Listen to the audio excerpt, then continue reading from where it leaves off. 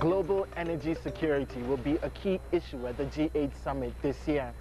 Africa has its own energy concerns. Most households still use wood fuel. In our next story, we meet a man from Mali who's trying to solve this environmental problem in a unique way.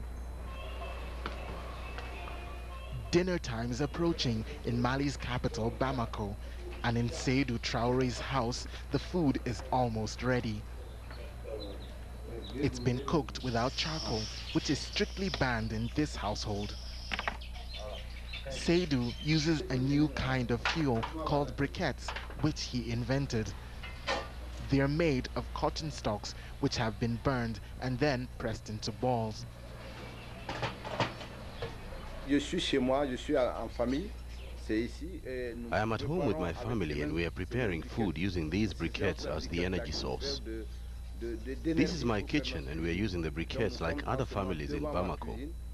If we use the briquettes to cook breakfast, lunch and dinner daily, one bag will last an average of 20 days. The briquettes work very well. A very small quantity is enough to make food. The best thing is that you don't have to fan the flame. It burns slowly with a small flame. 92% of the energy consumed in Mali is used in private households, and by far the most common type of fuel is charcoal. Seydou Traore's idea is to gradually replace charcoal with a more eco-friendly source of fuel.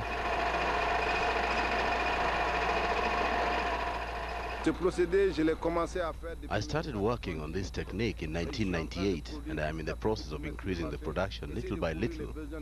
The briquettes are a substitute to wood and my objective is that people stop chopping trees to make charcoal.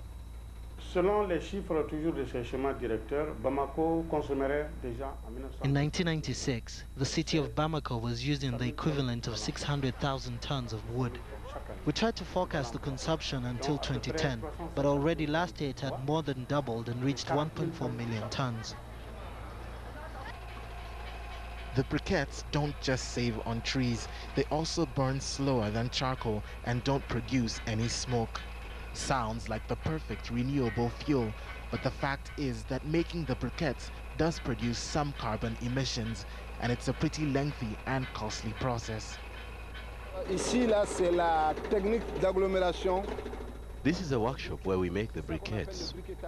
The cotton stalks, which have been made into powder, are mixed with molasses, a byproduct of sugarcane. The machine turns and the mixture solidifies into briquettes.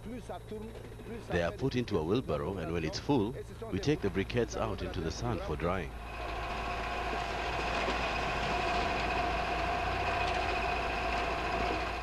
Briquettes cost a lot more to produce than charcoal, but thanks to subsidies from the American Development Fund, which paid for some of the equipment, Seydou can sell a sack of his briquettes 50 cents cheaper than the $8 that a sack of charcoal costs on the market. Charcoal and wood are still used all over Africa to cook food and heat water.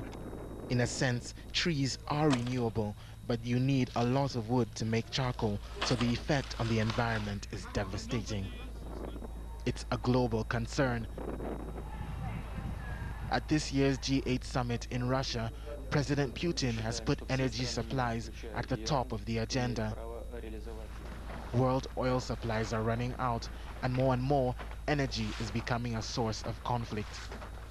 In the long term, renewable sources of fuel are the only solution. At the moment, 80% of the energy used worldwide is still from fossil fuels.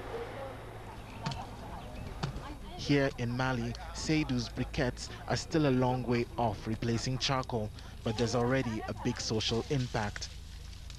In Koura village near Bamako, a women's association collects and sells the cotton stalks to make the briquettes.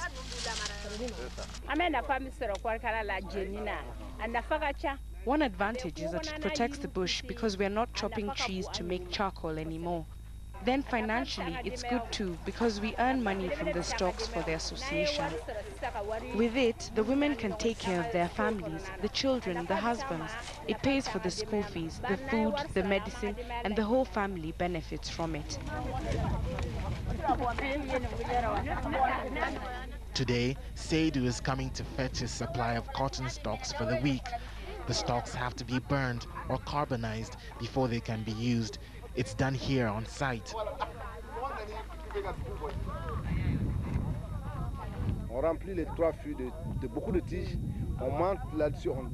We fill the 3 tanks with cotton stalks. Then we crush the stalks, put the cover on and set fire to it. Little by little the fire gets stronger and the color of the smoke changes. Then we cover the last holes and that's it. The cotton stalks are carbonized. Carbonization is the art of burning without turning it into ash. Now that Seydou has mastered the technique, the next step is to boost the sales. And it's a real challenge.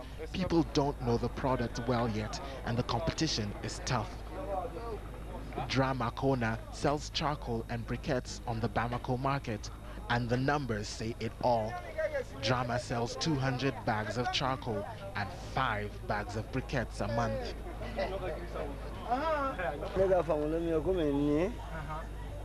The briquettes last longer than ordinary charcoal.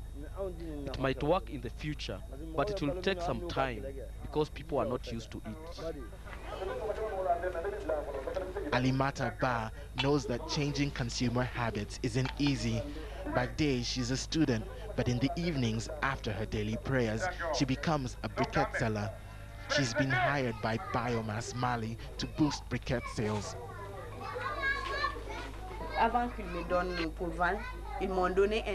First, they gave me a sample. I went to show it to people, and then I gave them a few briquettes for free, so they could try them out. Then I was given bags of briquettes to sell. People understood how to use the briquettes, and they started buying.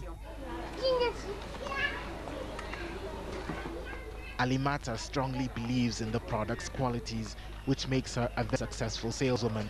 Just yesterday, she sold 21 kilos of briquettes.